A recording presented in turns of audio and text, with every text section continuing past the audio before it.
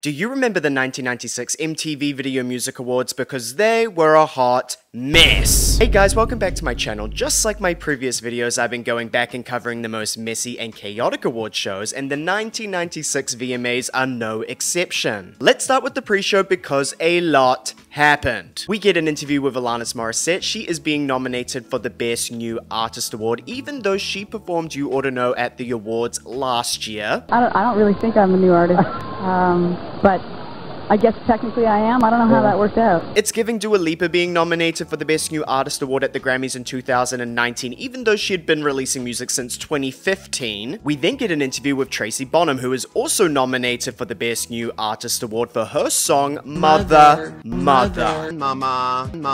Chris Rock tries to block the camera. Chris Rock's trying to bust our moves. Just trying to steal my stuff. Allison asks Tracy which song from her album is going to get a music video next. The one. Right. When can we see that? It's on now. I haven't seen it yet. We'll go see it afterwards. Thank you so much for stopping by. Good luck tonight. Have fun. Oof, Allison is giving G a gun on Zoom with Charlie XCX. Song that you would want to see me perform of yours, what would it be? I think it has to be Vroom Vroom. Everybody would go insane. Oh my God, what is it called? Vroom Vroom. Okay, I'm looking that one up. The winners of last year's Best New Artist Award, Hootie and the Blowfish, are then asked about their chances of winning another award tonight. 4 different guys united by one true belief that you're going to lose tonight. Is that right? Yeah, definitely. We get a pre-show performance by Beck doing Where It's At on top of a choose or lose bus because 1996 was an election year. A reminder that I've created a Spotify and Apple Music playlist featuring all of the songs that were either nominated or featured within this year's awards. Links are in the bio, go take a listen. Tabitha Soren interviews the Smashing Pumpkins, who had a dramatic year. They were riding the success of their album Melancholy and the Infinite Sadness, but while they were on tour, their tour keyboardist Jonathan Malvoin schmoverdosed on something that I cannot say on YouTube. Their drummer, Jimmy Chamberlain, was then kicked out of the Smashing Pumpkins after he was arrested for possession of the shrug at the scene of Malvoin's death. The band talks about threatening to kick him out of the band over the years if he continued to use, but he found really good ways to hide it, so this event was kind of unavoidable. You gotta understand, he was hiding it so well that you were never quite sure. And when you believe that someone's telling you the truth, and you say, okay, now you're gonna tell me the truth, right? Oh yeah, I'm telling you the truth. Is everything fine? Everything's totally fine. What are you gonna do? You're gonna go ask their mom? The fact of the matter is you're a human being. You have responsibilities not only to yourself, but to others. No Doubt then do a performance of Spiderwebs on the marquee. While we get an interview with Bush, the Fugees arrive on the red carpet with an entourage of people wearing camo. A complete platoon coming in behind me, and you guys mentioned it earlier. I feel like we're in Apocalypse Now or something. Back to you, Kurt. John asks him about their upcoming performance at the show, which includes a guest performance by Nas, but this seems to be news to Lauren, who looks super confused. I don't know, is he? I don't know, I don't think he is. Maybe I got it wrong then. I guess John made a mistake. We then get an interview with Carol Radziwill and Joe Perry from Aerosmith. Tabitha asks this. There have been a lot of rumors that you guys aren't as sober as you used to be. Do you guys want to address that? Tabitha is really good at her job. She is super fearless, asking all of these super uncomfortable questions. It's like you say, it's rumors. It's a load of malarkey, and I don't believe that the people out there even believe it for a second. Chris Connolly then reacts to Steven Tyler's answer by saying this. I gotta tell you, malarkey and stuff are now my 2 favorite euphemisms from 1996. We then get an interview with Dr. Dre, who talks about his take on the growing animosity between the East Coast and West Coast schools of rap. They discuss how Suge Knight came for Puffy at the 1995 Source Awards, making fun of him for always wanting to be in the videos of the songs that he produces. Any artist out there want to be an artist and want to stay a star, don't want to have to worry about the executive producer trying to be all in the videos, all on the record, dancing. Come to Death Row. Back in 1994, Tupac was shot, but even though it was not done by an East Coast affiliate, Tupac accused Puffy and Biggie of being involved. Suge Knight bailed Tupac out of jail in 1994 and signed him to Death Row Records, and then a big feud between Tupac and Biggie started. Tupac was threatening Biggie's life in his music, even saying that he was sleeping with Faith Evans. Dr. Dre bowed out of the rivalry by leaving Death Row and starting his own label, releasing his album, The MTV Aftermath next month in October. We get another performance by No Doubt on the marquee. This time they do a performance of Just a Girl. Because MTV is airing this performance, we miss Mariah Carey arriving on the red carpet. This is a tragedy. More than Just a Girl made her entrance mere seconds ago. Mariah Carey arrived. I guess that means we can start now. We get a pre-taped interview with Oasis. Just like typical British people, they are mumbling mumblers. Why are you so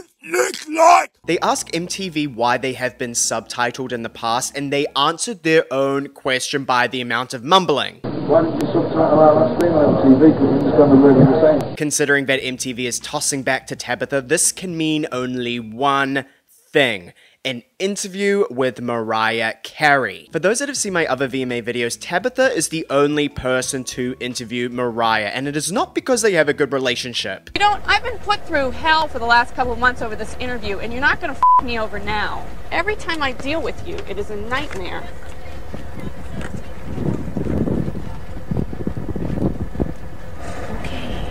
I've always gotten the vibe that Mariah cannot stand Tabitha. Looks a little rickety, but I'm putting my life in your hands. Okay. Okay? You'll be fine.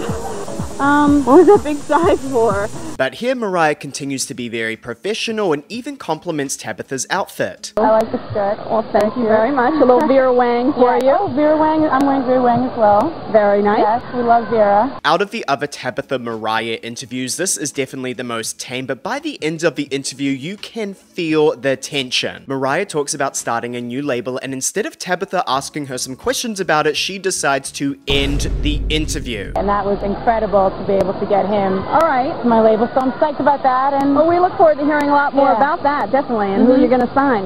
Thank you very much for coming by. Well, we're going to check in with Allison Stewart on the Radio City balcony.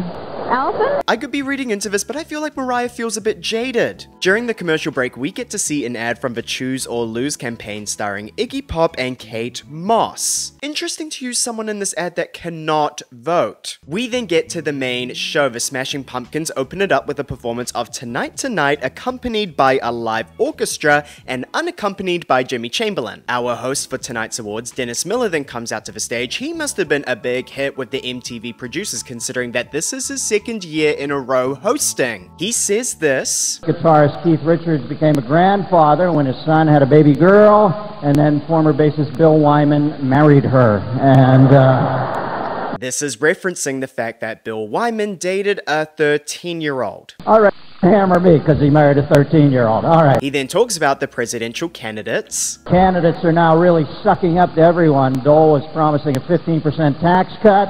President Clinton says he will raise the minimum wage to $200 an hour for hookers now. He then provides his opinion on the O.J. Simpson trial. O.J. did it. And, yeah. You can hear the boos. This is crazy because in retrospect, I think we can all agree that he did it. But back in the 90s, this case was so entrenched in the political and social commentary of the time that basically thinking whether he was innocent or guilty kind of reflects your views on society. Mariah Carey then comes out to the stage and says this. Okay, I gotta make this quick because Dennis Rodman's waiting backstage for this dress. She then presents the award for Best Group Video. The nominees are Bone Thugs-n-Harmony, The Crossroads, Foo Fighters, Big Me, The Fugees, Killing Me Softly, and Hootie and the Blowfish, Only Wanna Be With You. The Foo Fighters win. Kevin Bacon and Rosie O'Donnell then come out to the stage to present the award for Best New Artist in a Video. I'll let Kevin and Rose read and sing out the nominees. Alanis Morissette. It's like rain at the wedding day. Garbage. Stupid girl. Oh, Jewel. who will save your soul when it comes to a down? Tracy Bonham. A freezing hot storm is proceeding to death. Everything's fine. Alanis Morissette wins and she denounces the concept of awards. Somehow wish that shows like this could be less about competition and more about the acknowledgement and acceptance and celebration of our artistic differences. So maybe someday it will. Yeah, her wish never came true. Right before heading into the commercial break, the announcer says this. Nas joins Fugees for a special performance. I thought Lauren said that he wasn't performing. Who is lying, guys? Is he? I don't know. I don't think he is. Fugees perform with Nas. Coming back from the commercial break, we get a performance by the Fugees. The performance starts out with Wyclef Jean playing an electric guitar and then proceeds to destroy it. However, you cannot hear the guitar getting smashed.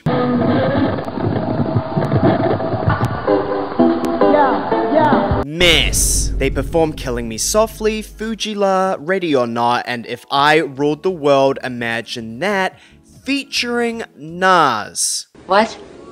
Wait, so Lauren was acting during the pre-show? No, is he? I don't know. I don't think he is. Wow, she really had me fooled. Well, sorta kinda, because Wyclef Jean says this right before she could lie to us. Bringing Nas out, refugee style. I don't know, is he? I don't know. I don't think he is. Claudia Schiffer, Anthony Kiedis, and Flea then come out to the stage in the most energetic way. Well, at least Claudia tried. Lazy! Anthony must have been eating some jumping beans. They present the award for Best Dance Video, but first we get to see a dance of their own. We get a striptease performance by Claudia and Flea. Claudia fakes the act for a couple seconds, but Flea keeps on going. I don't think Flea was wearing any underwear, so MTV pans away just in case they are about to show something inappropriate. Anthony then seizes the opportunity to try and pull Flea's pants down, but Flea is able to escape. The nominees for Best Dance Video are Coolio, 1, 2, 3, 4, Something New, Everything But My Girl, Missing, La Bouche, Be My Lover, and George Michael, Fast Love. Before revealing the winner, Claudia and Anthony go back and forth about shocking the world. Let's shock the world. Okay. Do it. Do it. Do it. No, you do it. No, I won't do it. Anyway. Coolio wins. They was dancing, wasn't they? Dennis Miller then makes this joke. Christ, I just killed my shoulder backstage. I tripped over Flea's. I can assure you that's not how he got the nickname. You know, our next two presenters. Tony Braxton and Dennis Rodman then come out to the stage to present the award for Breakthrough Video. It feels like MTV cuts Tony off halfway through her line because usually every setup ends with, "Here are the nominees," but instead we get this. The videos nominated for the Breakthrough Award are the coolest of cool. The nominees are Bjork, It's So So Quiet, Busta Rhymes, Woo-Ha, Got You All in Check, Foo Fighters, Big Me, Garbage, Queer, Radiohead, Just, and the Smashing Pumpkins, Tonight Tonight. Before revealing the winner, Tony says this to Dennis. Dennis, I have a question. Where's the dress? Where's my dress? Where's the dress? In the boa. On my boa? Yeah, where is it? I'm on my honeymoon right now. Oh. Yeah. Oh, yeah. I'm treating myself real well. Okay. Okay? You want to do that on there or should I? Go right ahead. I have the dress on. Can I do it? Go right ahead. Okay. This feels a little bit at his expense rather than joking with him. Yes, Dennis Rodman wore dresses and boas in 1996, this was taboo, but he's obviously super confident about it, so even if you try to make a joke about it, you can't get a reaction from him. The Smashing Pumpkins win. Dennis Miller then makes this joke. You get the feeling that Dennis Rodman is a sexual Epcot center, don't you? We then get a performance by Metallica doing Until It Sleeps. We then get a parody of Bob Dole played by Norm Macdonald. I learned something very important about the youth of America. I don't like you. Beck and Chris Rock then come out to the stage. Chris talks about the Macarena. Everybody's talking about this Macarena thing. This Macarena, I'm an electric slide man myself. For those that do not know, the song was released in 1993, but then in 1995, the Bayside Boys released a remix that had English lyrics, and by 1996, it had become a worldwide phenomenon. Chris then says this. Good night, how you doing? Don't kill me. All right, yeah. For those that know about the allegation that is going to pop up in 1997, then you know, but in 2015, Suge Knight purposefully ran over someone in a parking lot and was sentenced to 28 years in prison. Chris Rock was in his mastermind era. See, I'm telling you, I have the mind of a I have the mind of a mastermind. What's that? I don't know, but you know, I'm so creative like that. They then present the award for Best R&B Video. The nominees are Toni Braxton, You're Making Me High, Mariah Carey and Boyz II Men, One Sweet Day, D'Angelo, Brown Sugar, and the Fugees, Killing Me Softly. The Fugees win, and while walking up to the stage, Wyclef Jean is holding the Haitian flag. For those that do not know, Wyclef Jean and Pras are both Haitian Americans. Michael Buffer, a wrestling announcer, then introduces LL Cool J performing Doing It. He enters onto the stage on a motorbike that looks a little rickety. LaShawn then comes out to the stage, and they both do some very suggestive dance moves. I felt very prudish watching this. It feels like Dogs in Heat at some points. It's getting weird. Gina Davis, dressed up in Miley Cyrus Bangers era cosplay, then comes out to the stage. She presents the award for Best Direction in a Video. The nominees are Bjork, It's Oh So Quiet, Foo Fighters, Big Me, Alanis Morissette, Ironic, and the Smashing Pumpkins, Tonight Tonight. The Smashing Pumpkins, Tonight Tonight wins. At the Rock and Roll Hall of Fame Museum, Neil Young performs The Needle and the Damage Done to promote the issues around schmeroin schmoverdoses that were becoming more and more prevalent during the 90s. Dennis Miller then interviews two cosmonauts live via satellite from the Mir space station, and it is a mess. Welcome to MTV. How you doing?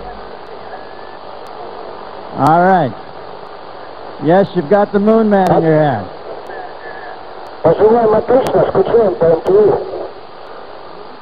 I have no idea what he just said. This is why our countries didn't get along for so long. Live TV with people in space with a language barrier. What could go wrong? Now, how long you been up there, boys?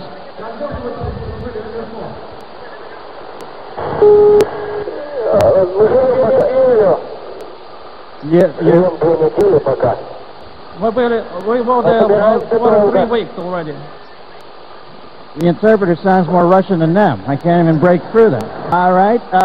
It should take a moment here and say that these guys have actually been doing this. Put that card down for a second, please, in front of the prompter.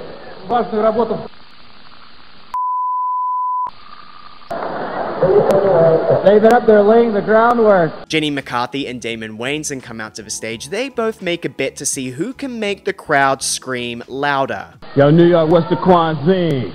How y'all ready? Y'all ready to make some noise?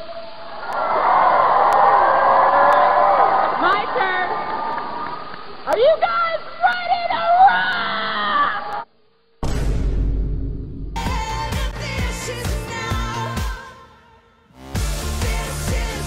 Welcome to the life of...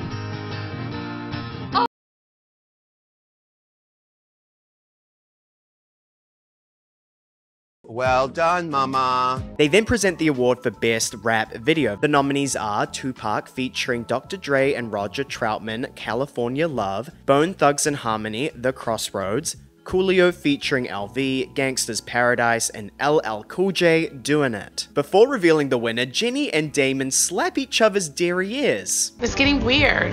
Coolio wins, and he takes a page out of Alanis Morissette's book. All those was the best videos of the year. We should all got an award tonight. Peace. We then get a performance by Hootie and the Blowfish performing Sad Caper. During the commercial break, we get the trailer for The First Wives Club. Tupac and Snoop Dogg then come out to the stage to present the award for Best Hard Rock Video. This was actually Tupac's final public appearance before being fatally killed in a drive-by shooting. The nominees are Alice in Chains, Again, Marilyn Manson, Sweet Dreams, Metallica, Until It Sleeps, and Rage Against the Machine, Bulls on Parade. Metallica wins. Seal then comes out to the stage to introduce Alanis Morissette doing a performance of Your House. We then get a parody of Bill Clinton played by Daryl Hammond. I'll tell you something. Alanis, you can stick one hand in my pocket anytime. Beavis and Butthead then come out to the stage to promote their movie Beavis and Butthead Take America. We then get a performance by Bush doing Machine Head. Tim Robertson comes out to the stage to present the award for Best Alternative Video. In the spirit of the crass and the promotional, I'd like to say that Dead Man Walking is still in the store. The soundtrack is fantastic. Buy it. Want it? Sure.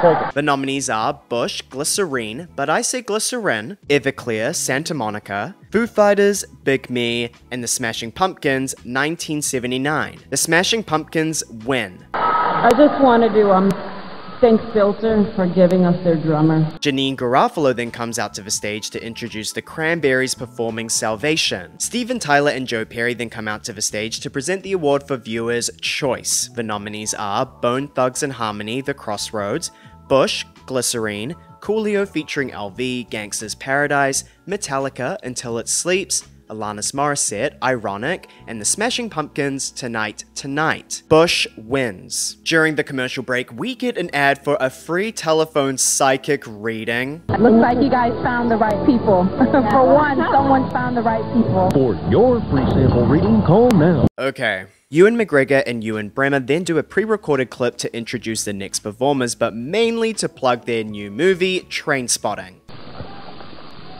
We're here because we're in the film Trainspotting also, but we're here to introduce, and Ewan here played Spud in the film Trainspotting. Miss Incoming, Miss Incoming. We get a performance by Oasis doing Champagne Supernova. Liam Gallagher starts off the performance by saying to the crowd, "I hope you're having a good time, but I know you're having a time." Hope you have a great time, and you know you're having a time.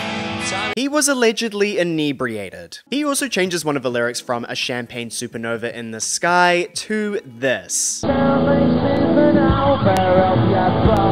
The footage is too bad to see properly, but Liam then proceeds to spill his beer on stage while smoking a cigarette. At the end of the performance, he drops his microphone on the floor and walks off the stage. The crowd did not like this performance one bit, so they boo.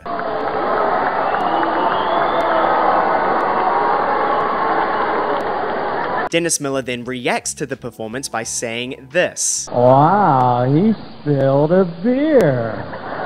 The original members of Van Halen come out to the stage and get a standing ovation because this is the first time that they have been on stage together in over a decade. Let's just say that during this, David Lee Roth was, as Nicki Minaj would say, messy like soccer. David hugs Eddie, which you can tell he just was not into. As Michael Anthony was about to read from the teleprompter, David cuts him off. Michael? Have you noticed how things have changed a lot since the last time we were up? They censor what he said, but this is what he said. No, really, it used to be, I want my MTV. In November 2019, a disease called COVID will be discovered in Wuhan, China. No, really, it used to be, I want my MTV. Here, I'll blow your head off, man. Eddie then has to drag David away from the podium, but then he starts thrusting his hips. They then present the award for Best Male Video. The nominees are Bryan Adams, The Only Thing That Looks Good on Me Is You, Beck, Where It's At, Coolio, 1, 2, 3, 4, Something New, R. Kelly featuring Donald Eiley, Down Low, Nobody Has to Know, and Seal, Don't Cry. Before revealing the winner, David starts filibustering. The winner is, ladies and gentlemen, a big blast-off, noisy, screaming, non-stop, summit or plummet, New York City style applause for Dennis Miller then makes this joke about Sammy Hagar being fired as the lead vocalist of Van Halen. Ooh, stand tall, don't you fall, don't go doing something foolish now. All you're feeling right now is silly human pride. To send it out to our good friend Sammy Hagar. Ladies and gentlemen, Susan Sarandon then comes out to the stage to present the award for Best Female Video. The nominees are Bjork, It's Oh So Quiet, Tracy Chapman, Give Me One Reason, Jewel, Who Will Save Your Soul, and Alanis Morissette, Ironic. Change the name from Ironic to Iconic because, Alanis Morissette wins. Dennis Miller then introduces Bone Thugs and Harmony by saying this. Performers put the harm back in harmony. Here's Bone Thugs and Harmony. They then perform The Crossroads. The song is dedicated to Eazy-E, who died a year earlier. During the performance, a white horse draws a hearse onto the stage. As a lamb, I really noticed the similarities between The Crossroads and Breakdown by Mariah Carey that features Crazy Bone and Wishbone from Bone Thugs and Harmony. Jay Leno in Kiss makeup then promotes the upcoming performance by Kiss, but it ends in an awkward silence.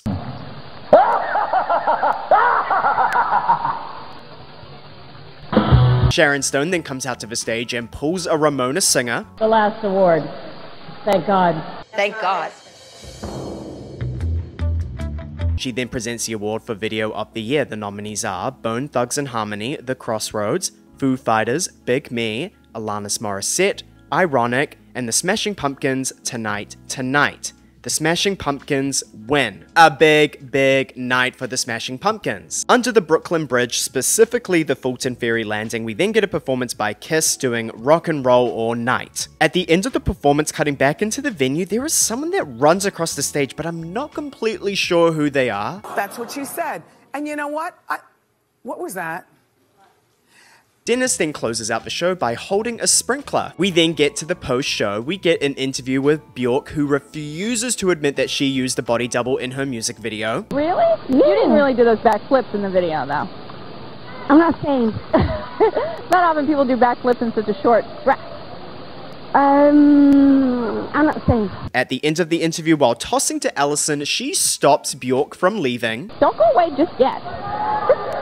I'm surrounded by... We get an interview with Van Halen. Kurt asks them whether they are truly reuniting, and David says this. We've already finished several songs, and they are sensational.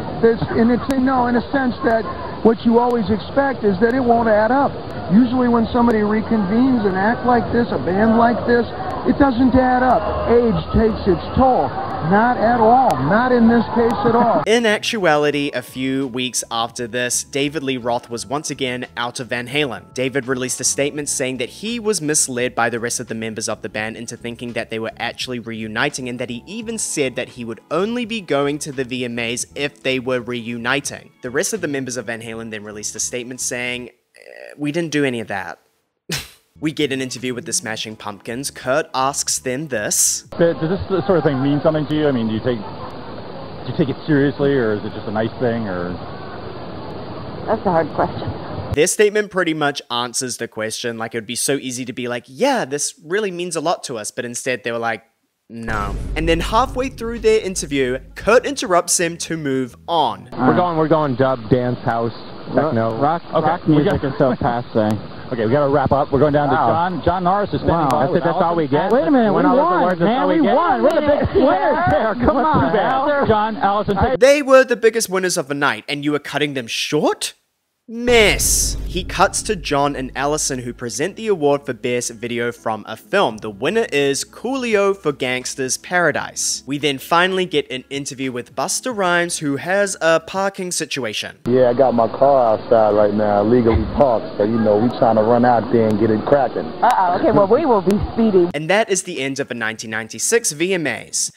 That was a lot. Also, a quick reminder that I have a Patreon where I'm releasing exclusive content, including a video on the 2009 VMA pre-show. It really was a hot mess. Lady Gaga and Kermit the Frog, Shakira and Pink wearing the exact same dress, Beyonce's bodyguard. Oh yeah, it was a mess. Excuse me.